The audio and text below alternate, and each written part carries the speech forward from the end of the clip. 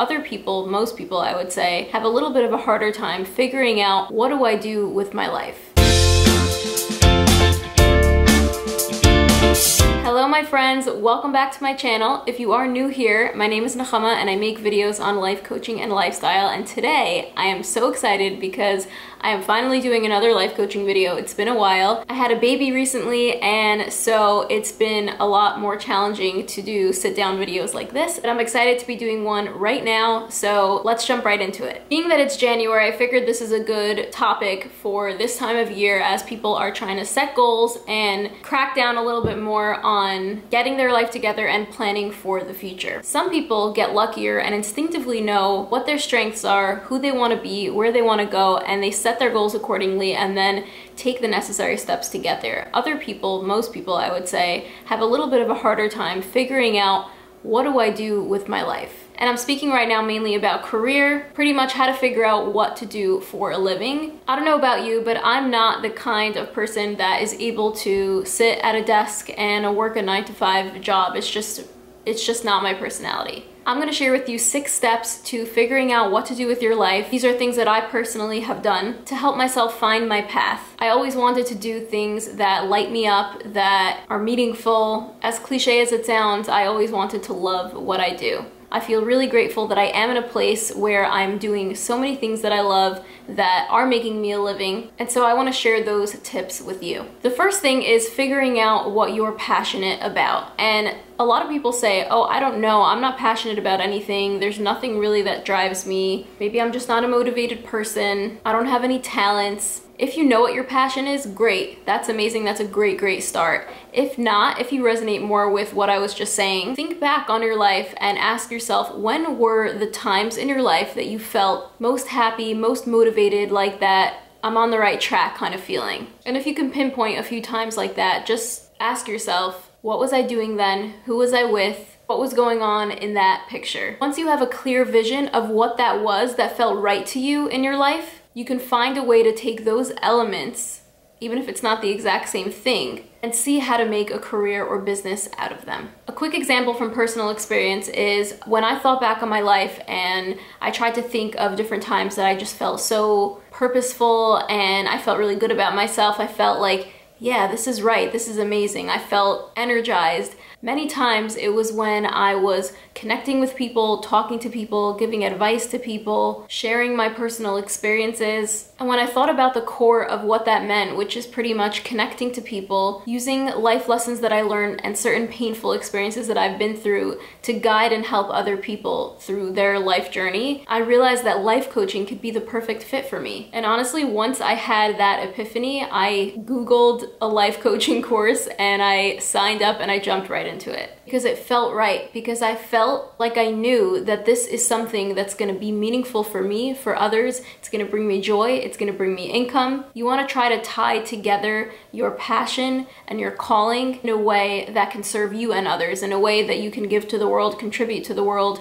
do what you love, and make money. Tip number 2 is know what your goals and your priorities are. That is a big statement, and let me know down below if you would like me to make a more in-depth video on setting goals, establishing values and priorities, and things like that. But for now, my point is, know what your goals and your priorities are, because if you don't know, it'll be much harder to make decisions that will ultimately make you happy. For example, if you're the kind of person that prioritizes a certain financial goal, you may be okay taking a 9-to-5 desk job, even if it's not what you love, because financially it makes sense for you. Like if you know yourself and you know you're the kind of person that you'll be fine hustling that 9-to-5 job, working in a corporate environment, doing some kind of job that you may not love, but you'll be excited that you're building up your finances and working towards a goal that you have, and you're totally okay with that, that's great. That means you know what your goal is, what your priorities are, and you're okay to make certain sacrifices to get there. If you're the kind of person that prioritizes enjoying your job over any monetary compensation, then the career or business decisions that you make for yourself will be very different than the person that I just described before this. Personally, I fall into that second category. There are many times that I've done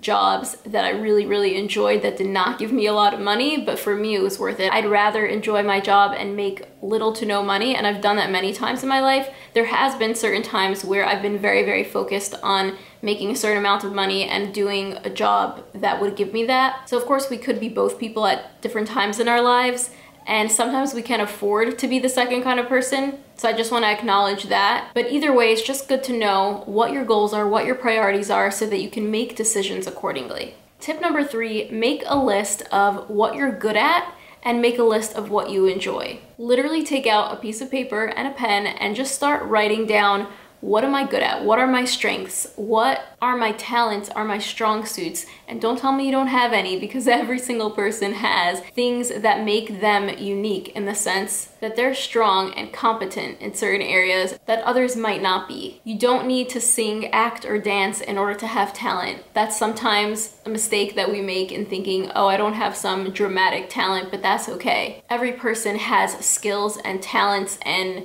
affinities for things that maybe are not glaringly obvious right away when you encounter them, but we all have our strengths. We all have the things that make us us, that we're good at. And once you have that list, and then you start to make a list of the things that you enjoy, you can start to see where they overlap. You can bring them together and say, oh, hey, I'm really good at this, and I enjoy this, and they kind of have something in common. Maybe I can do a job or go for a career or get a degree that combines something that I love and something that I'm good at. Many times we love the things that we're good at. Think about a board game that you love to play. Probably it's because you're good at it. Most people don't love to play a board game that they're really terrible at. So off the bat, things that you enjoy will give you an indication of what you're good at, but they don't always overlap. And here again is that delicate balance between figuring out how to blend together the things that you are good at and the things that you enjoy, so that you can figure out what to do with your life and feel good about it. Tip number 4 is a big one, maybe the most important one out of all these. And that is, don't let the fear of maybe changing your mind stop you from deciding now what you want to do. I would say especially if you're young, but honestly at any age, you can always change what you do for a living. And a lot of times our interests and our hobbies change and develop, and so that's something to keep in mind as well. Sometimes we get stuck in the idea that we have to have this one thing that we're good at and we have to follow a certain career path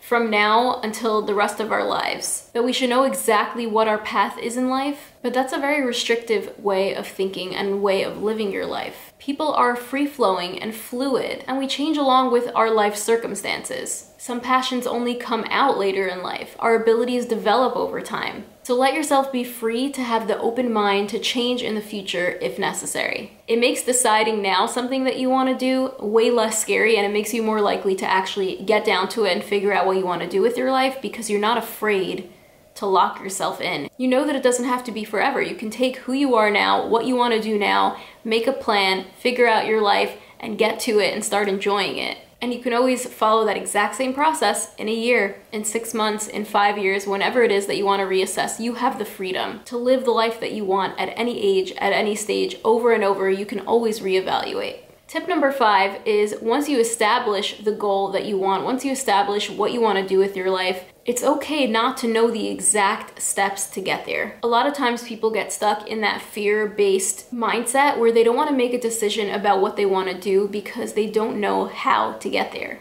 It's okay to just start and to see where it leads. Of course, if you're planning to open a business or start heading down a certain career path, it's good to know what you want to achieve and have some kind of business plan or plan of action to take the necessary steps to get there. But many times the steps are not really clear until we jump into it. We have to actually take one step at a time. We have to get our hands dirty, get into it, and once we take those first few steps, the rest of the plan, the rest of the path develops along the way, and it starts to lay itself out there. And the following steps just appear as you are traveling on that journey. We're not always at a place or able to create the exact plan that we need, but it's okay because we don't always need a strategy, contrary to what the world, the business gurus try to tell us. I think it's a beautiful thing to go for it and to figure it out along the way. I feel like I've done that with so many important projects and things in my life that are so meaningful to me, that are successful, and certain things I didn't have a plan at all. I just knew what I wanted and I was willing to jump in and get started. Which brings me to my last point, tip number 6, which is have the mindset of failure being part of the learning process. The first thing you do, the first business idea you come up with, the first brilliant plan that you have or job you take is not necessarily going to pan out well. Hopefully it does, but it's nothing to be afraid of and nothing to be ashamed of if it doesn't. Keep in mind that every single time that we put ourselves out there, that we jump into something, that we try something, and it doesn't go as planned or as we'd hoped, it's an opportunity for us to learn more about ourselves and be able to refine those ways to achieve what we want.